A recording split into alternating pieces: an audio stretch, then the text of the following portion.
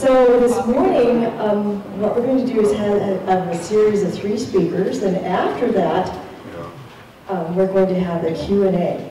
So, and we'll just have everybody raise their hands, and I'll bring this microphone over to you so that you can speak into the microphone, and that way everybody in the room can hear your question as well as the answer. So today we are favored with 3 speakers who will talk about the Ridgway State Park. The first speaker is Jim Austin, longtime resident. He was born in Wichita, Kansas, and went on to earn his bachelor's degree in business and journalism from the University of Kansas in 1960. After earning his master's degree in public administration from KU in 1962, he accepted a position as an assistant manager in Emporia, Kansas.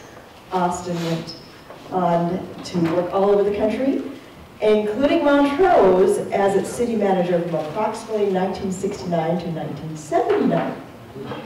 Then our next speaker is Mike Berry, and he is the general manager of Tri-County Water Conservancy District from 1994 to present.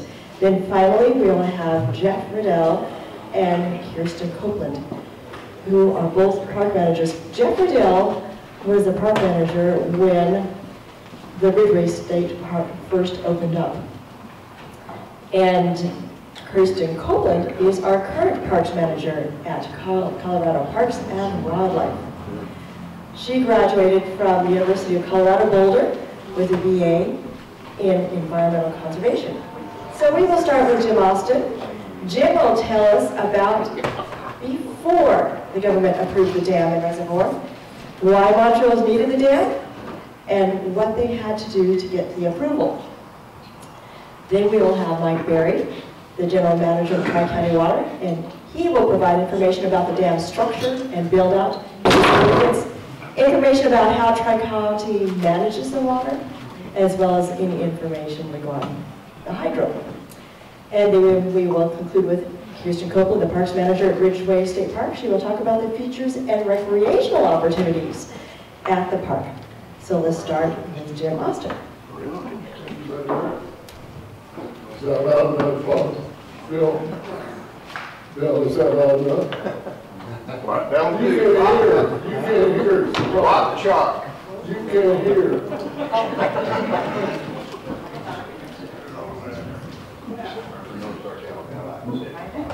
Is that better, Bill? There you go, Jim. There you go. You can't hear. All right. I'll do 2 things. First of all, I brought 20 copies. Well, look at this, Carl. How'd you ever get him out? I got 20 copies of the contract that the City of Montrose entered into to get the Dallas water. But they're not stable. So I give them to you and you separate them and get 20 of them out there. Remember, it costs $1 a copy. All right, what we want to start out here with, I was supposed to talk about the mouse. Judy gave me a bunch of mice on his files. But I went to look for them this morning, I could only find 3. And I got to thinking about the 3 blind mice. You know, Mike, the problem we have is, I'm for us, yeah, how can I put that in my pocket with the mic? There's give the 3 ladies that don't have the mouse. Mike, what's the paragraph? 18 or 19? 16. 15? 1-6. 16. How many of you know what's in the Tri-County contract, paragraph 16? It's a paragraph in the contract that says Montrose is better than Delta. Oh, I had it not so wrong and said it. I wore my white shirt because when you're speaking with Kathy or Barbara Line, you got to play it pretty straight. But I really would like to have my name be Del.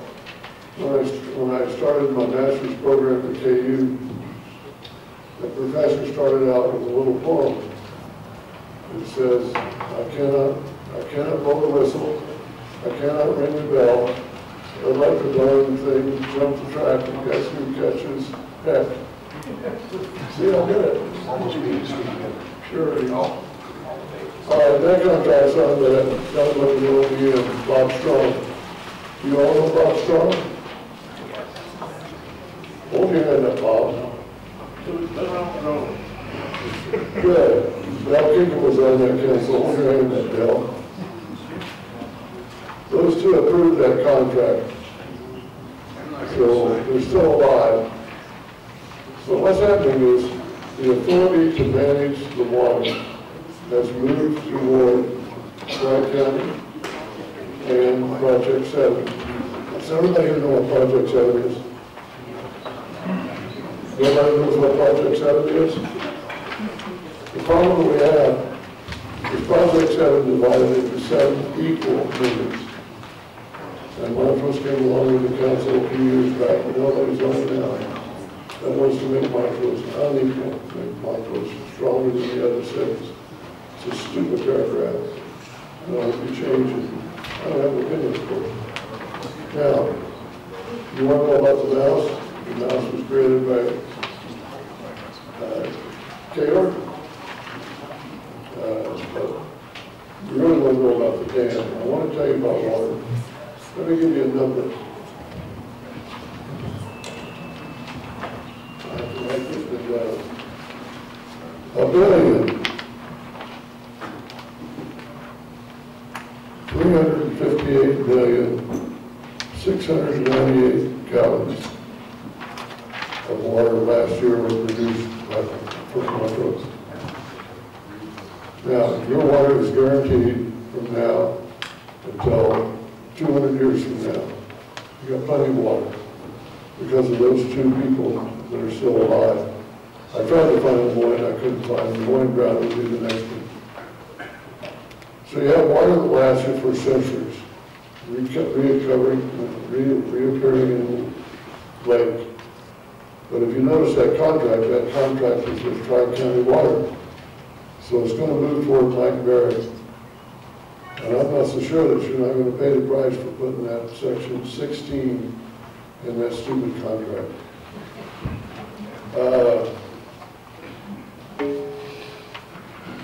So, if we were going to do the reservoir, I'd have to tell you a bunch of names. Dick Edmondson was one of them. The main one was probably Harold Westison. Does anybody here remember Harold Westison? Tricia does. Harold is a wonderful man, and he stuck with this project by the hour. Now, in a minute to 10 minutes, how many have I taken? Come on, you lie. Just keep going. I don't have to keep going. Anyway, that's your water. Let's talk about just a second why Montrose is unique. You're unique because you bought the water years before you needed it, almost a century. These people signed a contract for water almost 100 years before they're going to need it. And they really ought to be respected for that. You've got the best internet speed in the United States. There's no city your size in the United States that has internet speed as secure and as fast as you do. Bill Patterson, who's not here this morning, I would think, probably because he didn't want to learn anything. Bill Patterson comes to us with the idea that we can produce our own power using the water we own in the Dalles, running it through a turbine, and providing power from Montrose would take us off the national grid. We wouldn't buy power from anyone. We produce our own. And so you're unique. You're unique because you live in the G-Mug. Does everybody know what the G-Mug is? Anybody know what the... It's a beer. Okay. That too. It's the Grand Mesa and Park, Gunnison National Forest. That forest is the largest federally managed public recreation area in the United States. Not in the world. Siberia is more large. So you got a lot of things going for you, and one thing I think we need to emphasize, and I'd like to finish today on, is we ought to be able to work together. You know, anybody that thinks he has the upper hand on one of these subjects ought to get his head in the right place. I didn't say it. You accused me of saying something I didn't say. Jim, tell them about the battle to get the reservoir. The reservoir battle started 40 years before the reservoir was built. It started with trying to get Congress to appropriate the money to build the reservoir. That took 38 years. Then Jimmy Carter was elected. I doubt if anybody here knows that Jimmy Carter fished here every year. Every year it went down the river, down the bottom of the canyon and fished. Anyhow, Carter's staff said 9 reservoirs didn't need to be built. Said the 9 reservoirs were a waste of money. And that staff canceled the 9 reservoirs, including the Dallas. And we got the Dallas approved with the battle. He had to understand that we were laughing at him. 2 of us had worked for Carter earlier, and we knew that he hated to be laughed at. Really, Carter was just driving crazy laughing at him. So that's why the mouse came along. It was an idea that made everybody laugh. No, he didn't like to be laughed at. Anyway, the Dallas is the only one of the 9 reservoirs is built. The other reservoir, 8 reservoirs, now we talk about it. This is 80 years later. We're still talking about the other 8 reservoirs. That's all I'm going to tell you, because I'm out of time. If you want to serve it, I'll give you a baptism.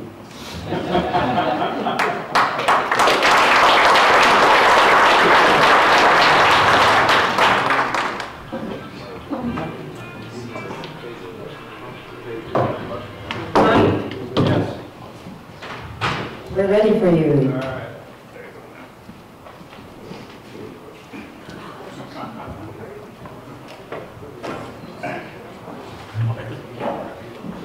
I think I want to know more about the mounds afterwards. I know where the sculpture is. It's not my target, right? Yep. So you want to know more about the mounds.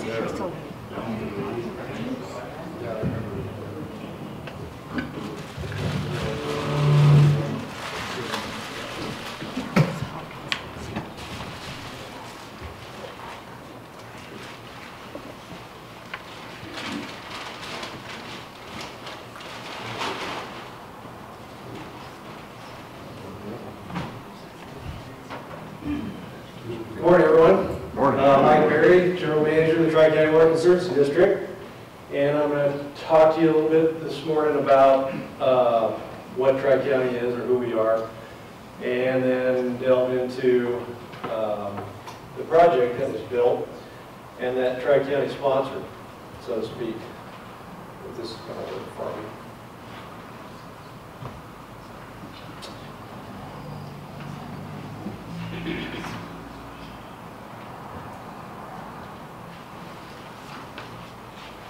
There we go.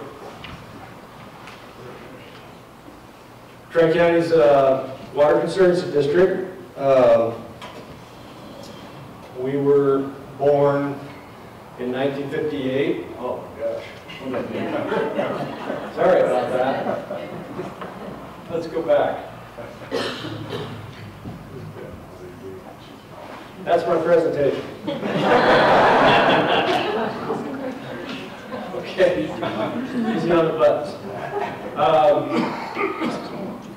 Title 37, Colorado Revised Statute, and that was devised back in, I think, 1937. We have a 15-member court-appointed board. So the state district court appoints our boards. We have 5 members from 3 counties, Delta, Montrose, and Uray. And we're not a private utility like DMEA or CenturyLink or Black Hills. We are a local government and considered to some degree to be a utility. And that is our primary business, is domestic water. We do collect property tax from all of you who live in this valley, with the exemption. There's a few exemptions around, but not very many. And we're tax exempt nonprofit. So a little history of Tri-County. The project started back in the 1940s, the Dallas Creek Project. It was called something else. I think it was called the irrigation project or something. And the Bureau of Reclamation started studying the opportunities to store and use water in the upper Uncompahgre Basin. Tri-County was born in 1957. And it wasn't until 1968 when the Dallas Creek Project was authorized by U.S. Congress. Then, at the same time, Tri-County started to build their original domestic water system, which essentially delivered water from the Cologne area to Delta. That was our original system, but we've expanded it since then. And back in 1976, I believe Jim might have touched on this a little bit, voters approved a contract to repay the federal government for the Dallas Creek, or the construction of the Dallas Creek project. Project 7 was established in 1977. They had a groundbreaking in 78. That is the groundbreaking ceremony. I'm going to skip over some of this. The construction of the dam was completed in 1987, started in 1978, and they first filled the reservoir in 1990. That's when Tri-County took over the operation and maintenance responsibility at Ridgway. So this is just a quick look at district boundary. I know this is hard to see back in the back, but this is the Gunnison River. This is Red Mountain Pass. This basically is the line of mountains that you see to the east. And this is the top of the Uncompahgre Plateau. So the Uncompahgre River drainage is essentially the Tri-County Water Conservancy district boundary. Once upon a time, we had 1,200 taps, 280 miles of pipeline, a couple of pump stations, and 3 tanks. Today, it's actually approaching 7,700 taps, 620 miles of pipeline, all kinds of pump stations, and 22 storage tanks. Most of them are steel. And this is what we do for a living for the most part. That's 95% of our business. The other 5% is to take care of the project that supplies water to the people that drink it here in the valley. So a picture of Ridgway Dam. You notice this was before the hydropower plant was built. And the hydropower plant was built right down in this area, which is basically what they call the right downstream of Button. There's a little statistic about Ridgway Dam. It's 330 feet in height from the base, which is the keyway that's buried in the ground, to the top of the dam. It's about a half a mile wide. Its crest elevation is at 6890 approximately. Our outlet works capacity is about 1,500 CFS, so we can control about 1,500 cubic feet per second through the structure. It has an uncontrolled spillway capacity around almost 10,000 CFS. And if that happened, we'd all be kind of wet down here, because the river down there that's usually about 50 feet wide would be probably 300 feet wide.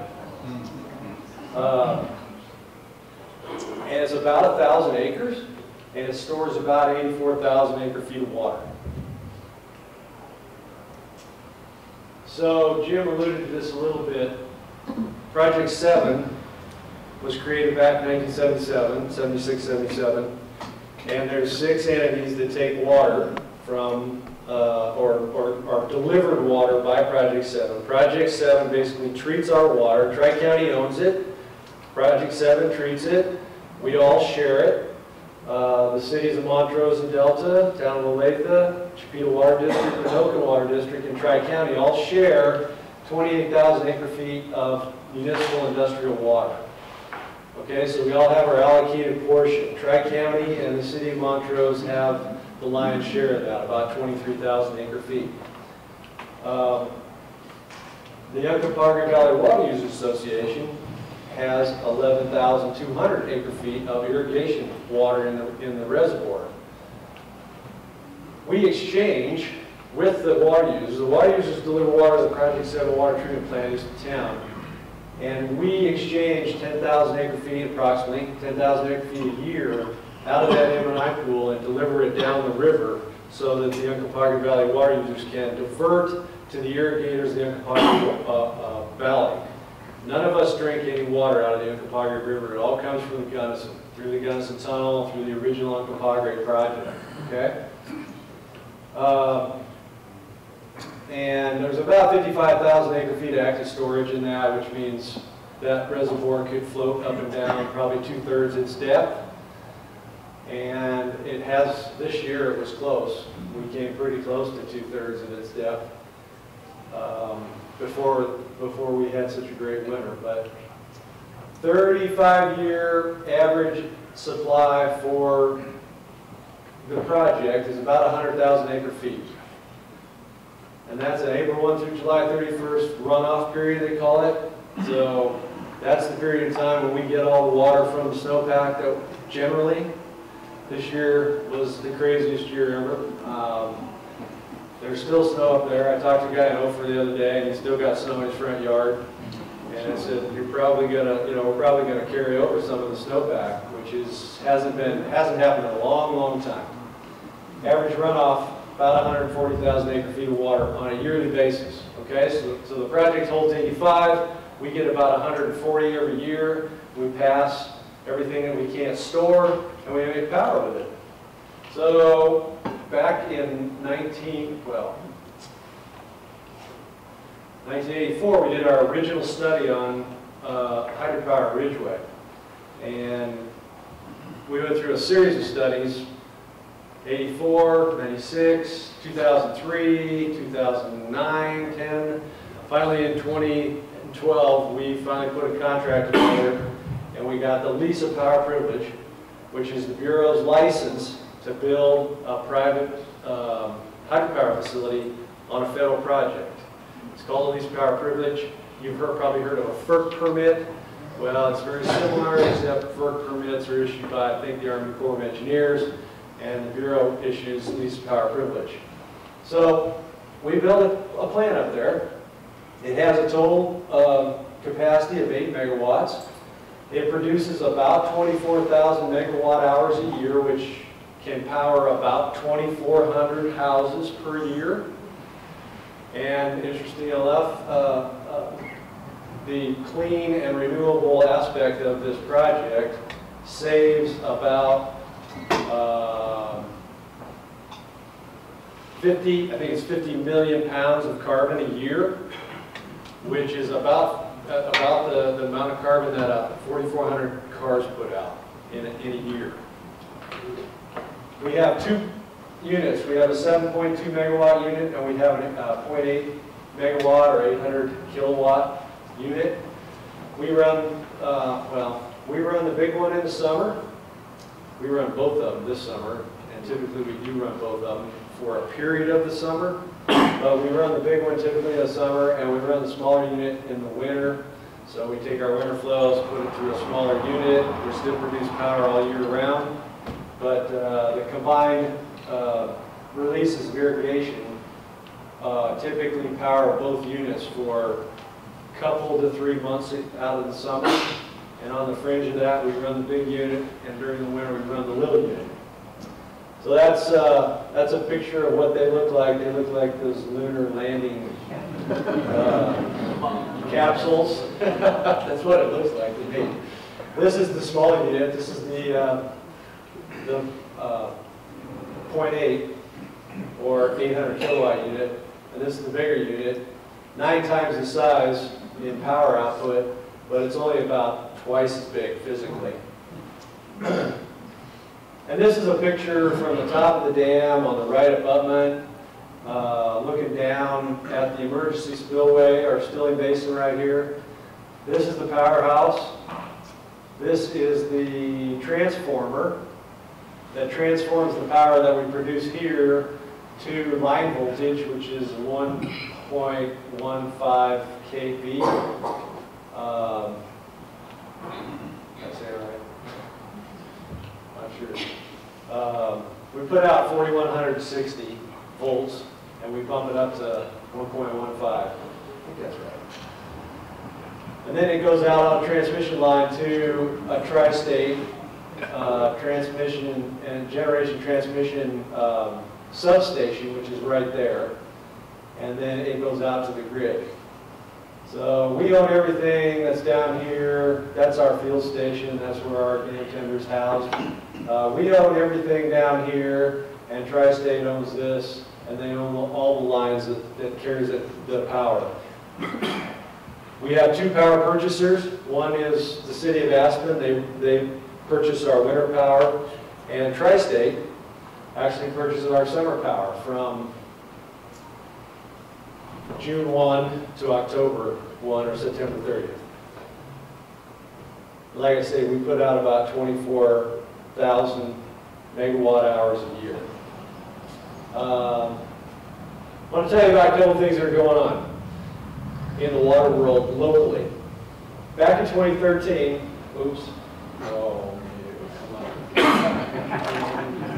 This is important stuff. I got to get it back up here.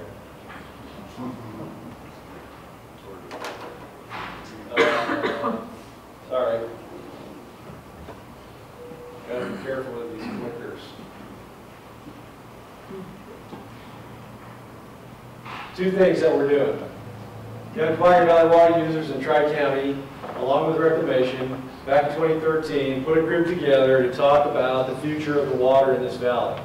Jim alluded to the fact that we have a lot of water in this valley, and it's precious, and it's important because all of the water that comes to the Uncompahgre project, which is the original one of Reclamation's original projects, is senior to the Colorado River Compact. So, in my opinion, personal opinion, not necessarily Tri-County's opinion, I think it's the valley's savior in perpetuity.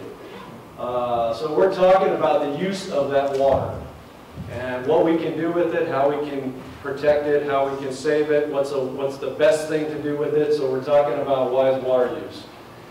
Just recently, we put together a group of the city and county governments, along with their staffs, and a selected few off the Uncompahgre and the Tri-County Board, to talk about water and land use policy. And we're trying, because those two are so interrelated and so important, we're going to try and see if we can make a difference for the future as a group. So we've started a discussion, and I think there's a lot of energy behind it. If anybody's interested in getting involved in something like that, I think we would welcome your input. Some of these meetings are long and boring, so you got to be, quick on the draw, get in, get out kind of thing. But there's my contact information. If anybody in this room wants to talk to me about water, you can email me at mike@tricountywater.org or call the office, and I'd be glad to talk to you. So I'd love to hear your input. Any questions? Oh, you've been instructed to wait. All right. And I'm the current park manager at Ridgway, but I have the great honor of asking, and he was generous enough to come, the original park manager, the one who opened the park, Jeff Riddle, so I'd like to let him lead off, so go ahead.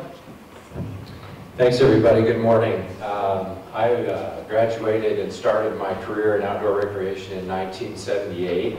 Graduated from Colorado State University, go Rams. I heard Rock Chalk mentioned earlier, and I don't know, Bill, you'd probably prefer just to skip right over football season and go straight to basketball season. I don't think they'll let you do You're that. right, Jeff. Okay.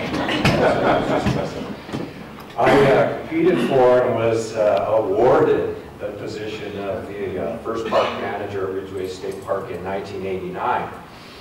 And I hooped and hollered and did the happy dance for about 2 weeks, and then I came over and started my new position.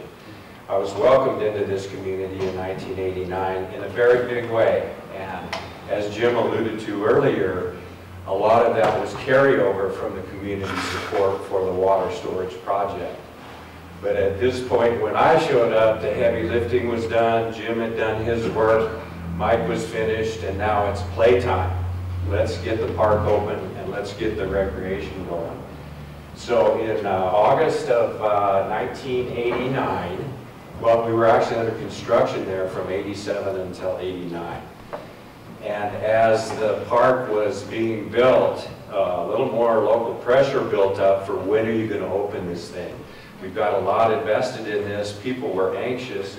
The parks, they were stocking the reservoir in 1987. People were driving by on Highway 550 and seeing those fish rise. They wanted in there. We have the deer fence around the reservoir, but it's not a people fence, and fishermen found their way in before we were open, and some of you look familiar to me. So, are you the, do you have the, okay, good. Let me get to the history. This will be a good start, I think. Let me just mention now that the mission of Colorado Parks and Wildlife, it's to perpetuate the wildlife resources of the state, to provide a quality state park system, and to provide enjoyable and sustainable outdoor recreation opportunities that educate and inspire current and future generations to serve as active stewards of Colorado's natural resources. And I really like that last statement, to educate and inspire future generations, because that's really what a lot of this is about, is preserving this site and maintaining it for our kids and our grandkids to enjoy. Very photogenic park, as you all know. Pretty picture there of, looks like maybe the main cove. As we mentioned, it opened in 1989. It was funded and built by the Bureau of Reclamation. A lot of folks don't know that. When we first opened, they assumed that Colorado lottery dollars paid for the development of the park.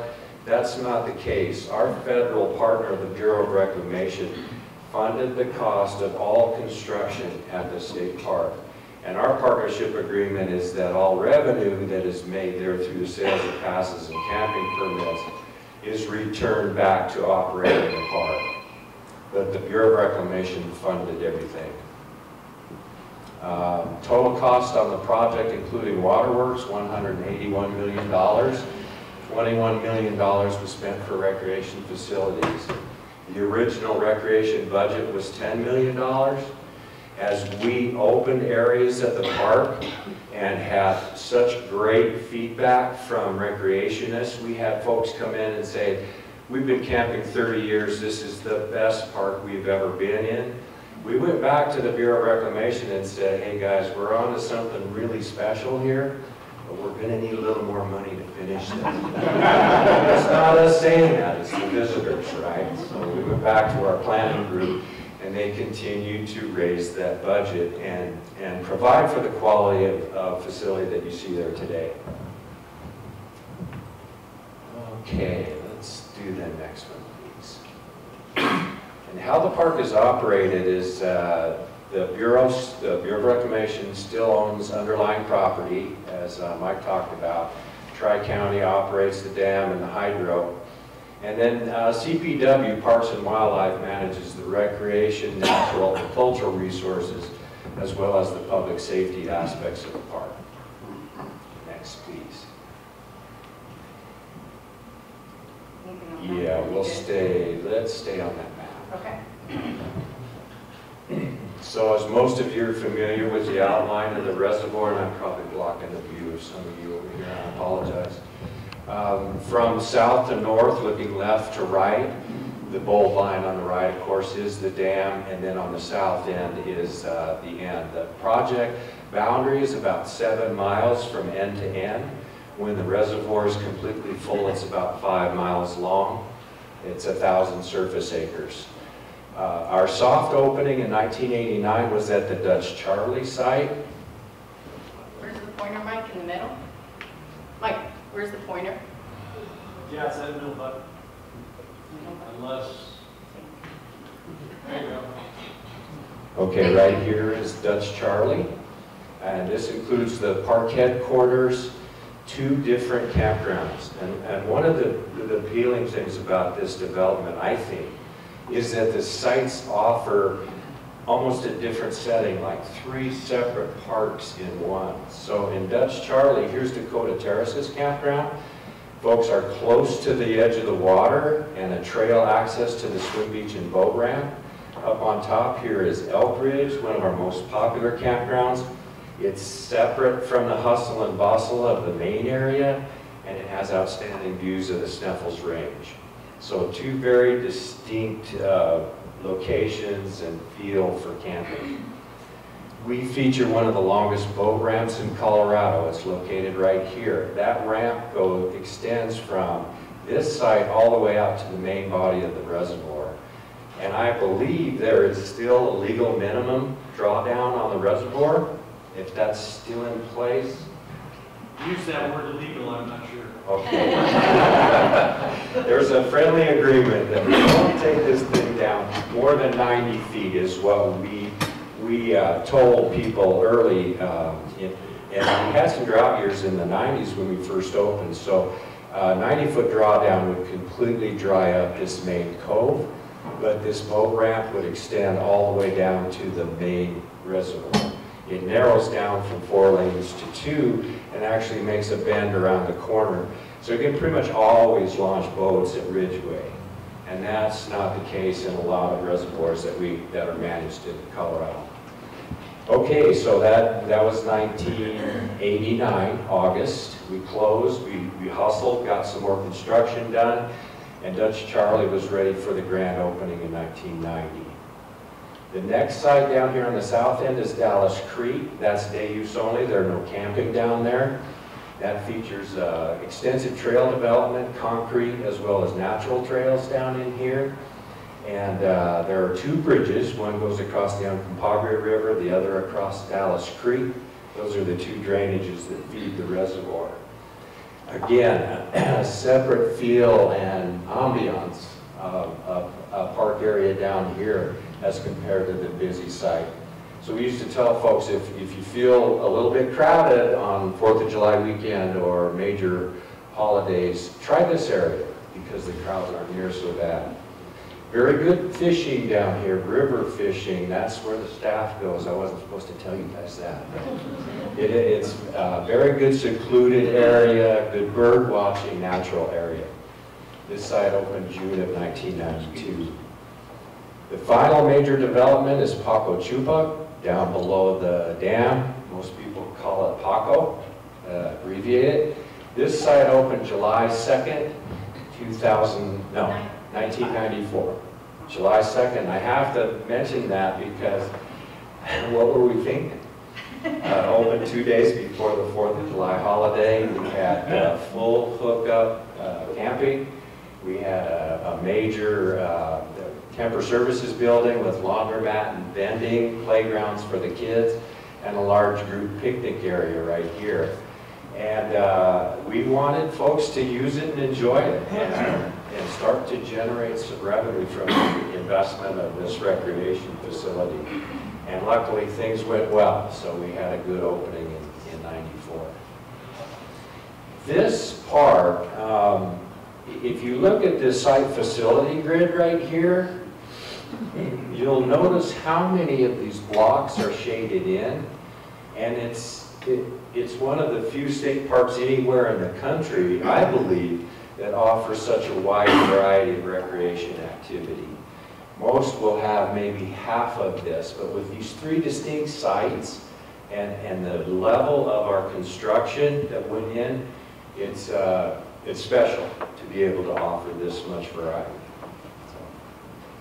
With that, All right, we'll stay up here. over to you. Let me see if I go the right way. Let's see. So this is just to give you a quick overview of the variety of things that we are responsible for taking care of. All the natural resource stuff, which includes vegetation, geology, different kinds of living critters, and then we do have some cultural resources on the park, which we've been able to interpret some of them, but some of them we're still learning about. Invasive species, that's a big deal. You guys have all heard of zebra mussels. Boat inspections, that's been a big topic between us and Tri-County actually, is keeping those out of Ridgway Reservoir. And then this is kind of the totality of our recreational facilities, almost 300 campsites, 15 miles of trail. We now have 2 swim areas. One is a sandy traditional beach, and then the other is kind of a, as we grew up, fend for yourself at the South Shore with hooks and dogs and everything else swimming area. Bunch of playgrounds, bunch of picnic areas.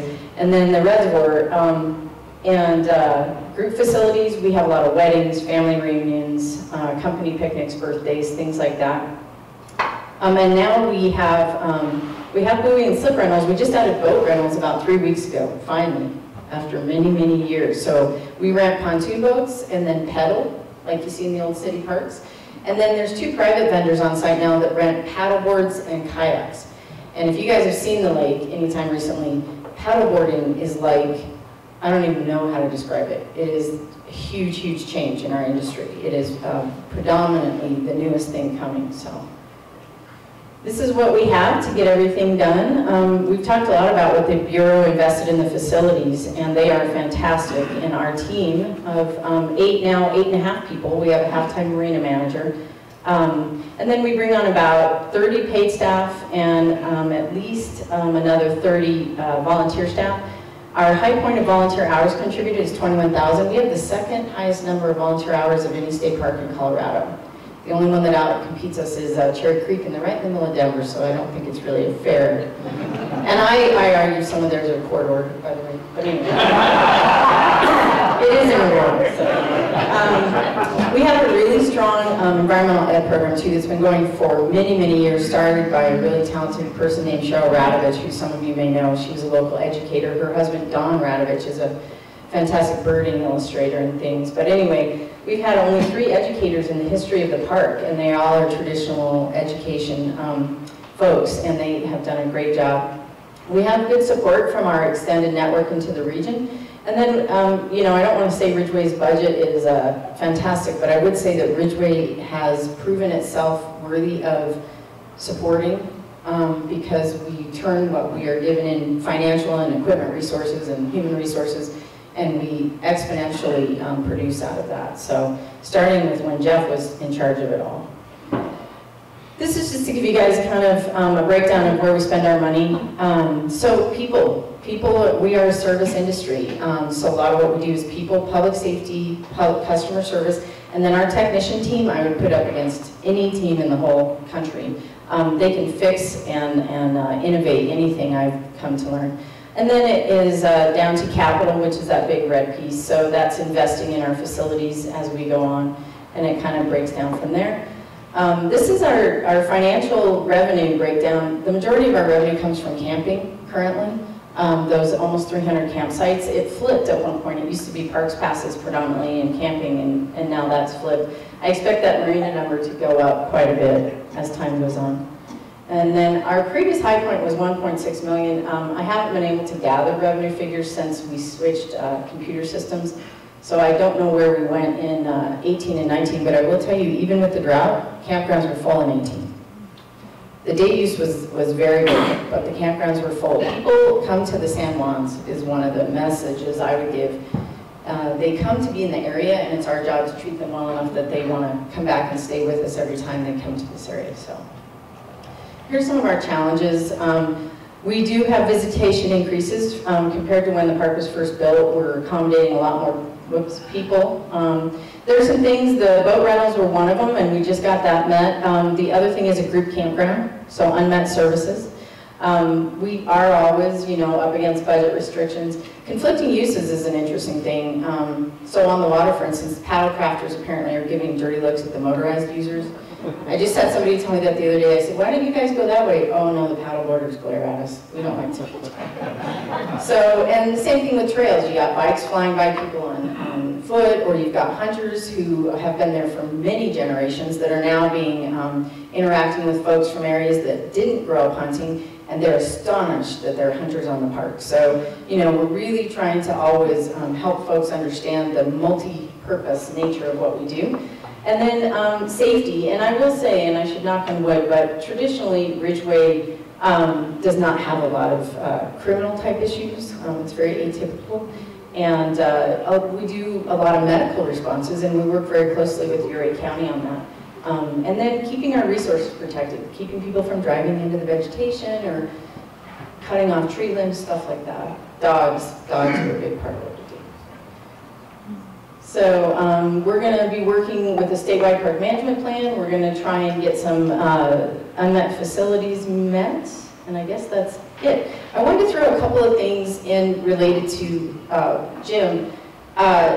The Montrose mouse is a fantastic story, and I did not know about it for many, many years. And then Mike King's mom, Polly, and I were in a lunch line together, if anybody knows Polly King.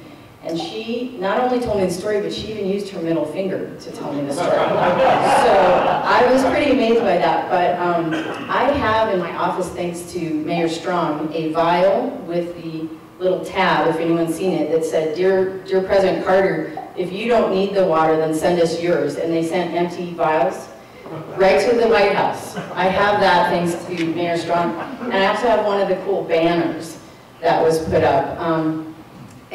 So if anyone is in the office at Ridgway State Park and wants to see those are very cherished and will be very well taken care of. And we appreciate having them because that's such a great story. And I try and tell it now, the Looney Bean mouse, the Montrose mouse. So most of you probably know that. And then the only other thing I was going to throw in on Mike's presentation is that, and Jeff got the first one of these complaints, how can we let the water out? We bought the house on Log Hill and we were depending on this full reservoir so that we have great views the whole time. Like, they don't get that recreation was the add-on, and we battle that misconception a lot. Water storage was the real reason behind it, but people are often just, and last year, why do you keep letting water out during the drought? So anyway, it's a constant education push. So thank you guys very much. I appreciate your time.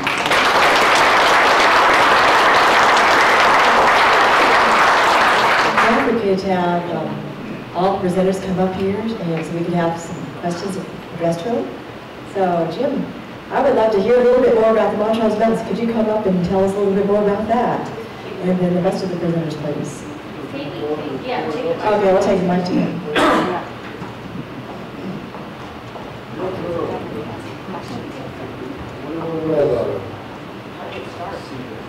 I'll start with the cartoon. Look on your computer at Eagle Mouse. Just put in the words Eagle Mouse. And you come up with, just put in the words Eagle Mouse, and you come up with a cartoon. It was that cartoon that started it.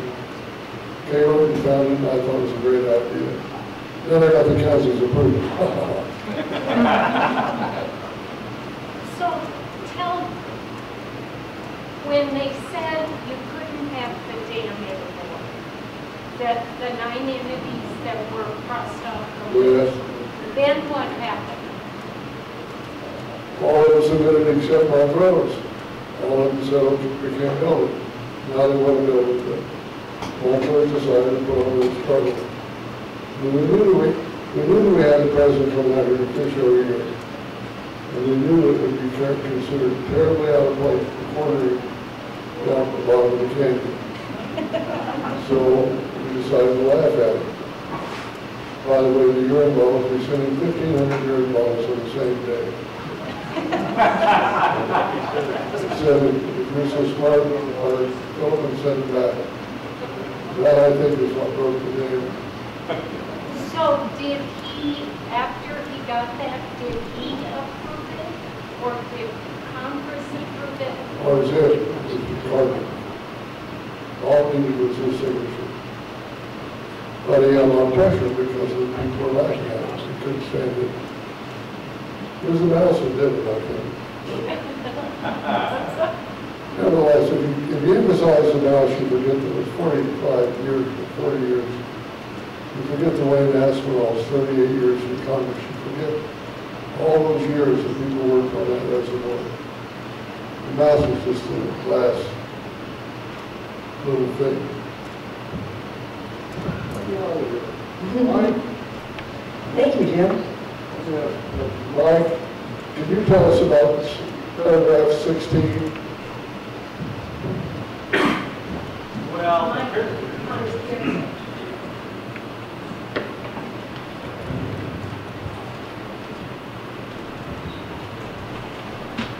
paragraph 16 is paragraph Okay. Paragraph 16 is a clause in a contract that was basically a clause that allowed the 4 entities that signed up for the project. It was Olathe, it was the municipalities. It was basically Tri-County, Montrose, Delta, and Olathe. Had a contract with a clause in it that said that if any one of you entities sell your water to someone else, the other 3 get to share in the profit. So, on an annual basis, Tri-County sells about 123 acre-feet of augmentation water out of that municipal industrial pool that I mentioned earlier, and we have to pay the other 3 entities a proportionate share of the benefits of that sale. And so it's just like a what do you call it, revenue sharing clause in a contract. That doesn't amount to a lot of money, but it does impact the decisions of all those entities on what they might do with their water in the future, I think. That's about the bottom line on it. Any other questions?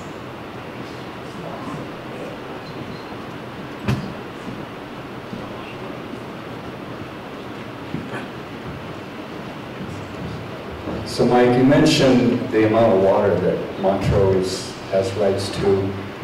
What population would that support? If millions of people moved here tomorrow, how many could we support with that water?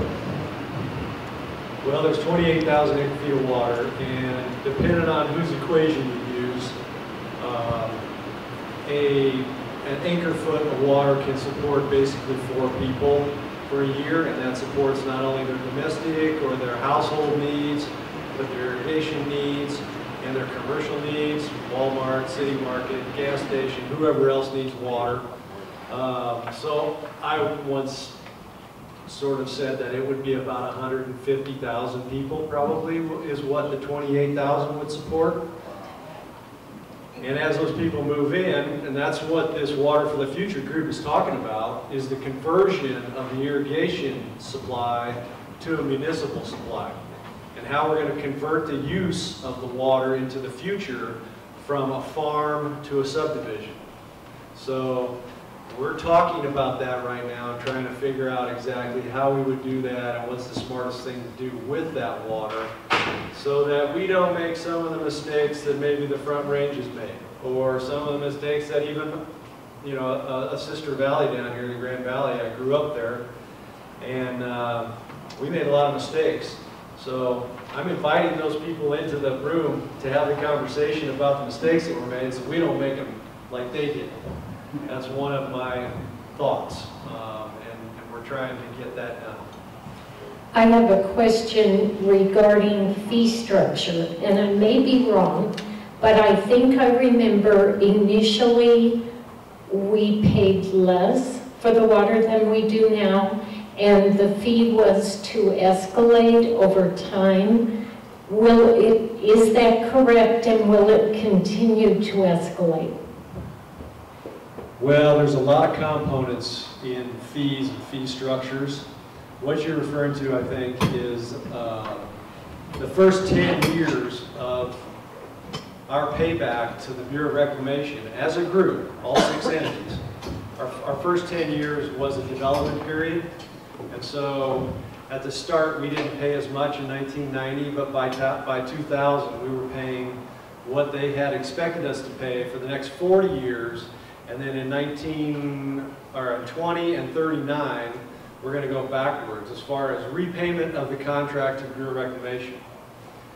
If you're referring to operation and maintenance fees, which is what supports my staff and our efforts to serve people water in this valley, those are ongoing things and they're going to escalate. Everything gets more expensive as time goes on. It's just the way it is, and everybody in this room knows it. But we try to hold those operation and maintenance fees down to a minimum. But yes, they will, your cost of water will continue to go up into the future, and there's probably nothing on this planet that won't. A question for Mr. Riddell. What does Pacochupac mean and how did you come up with that name? I think we just hit our time limit.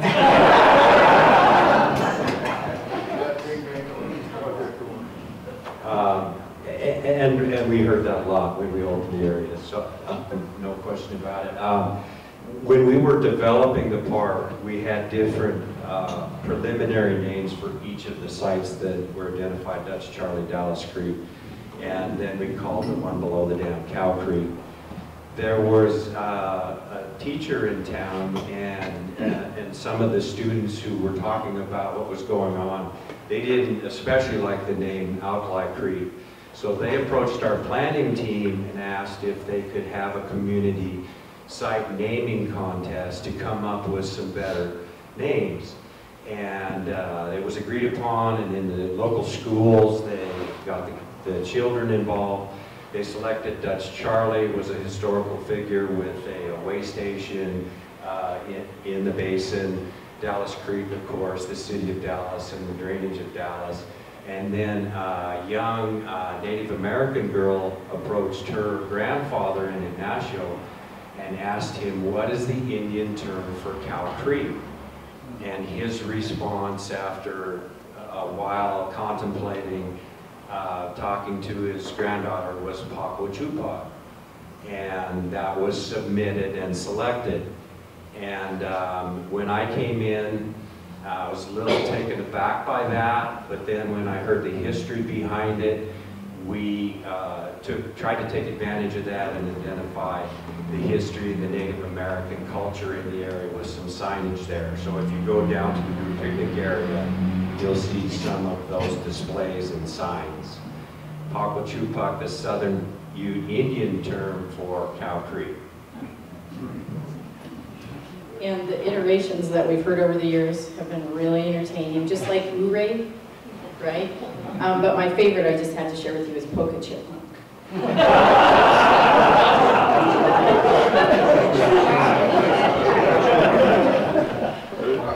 To be cognizant of everybody's time, we need to stop because we'd like to stop right at 9 o'clock.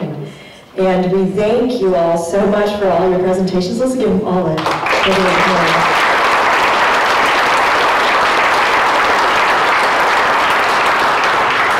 And now to tell us about what's happening next week, Katie.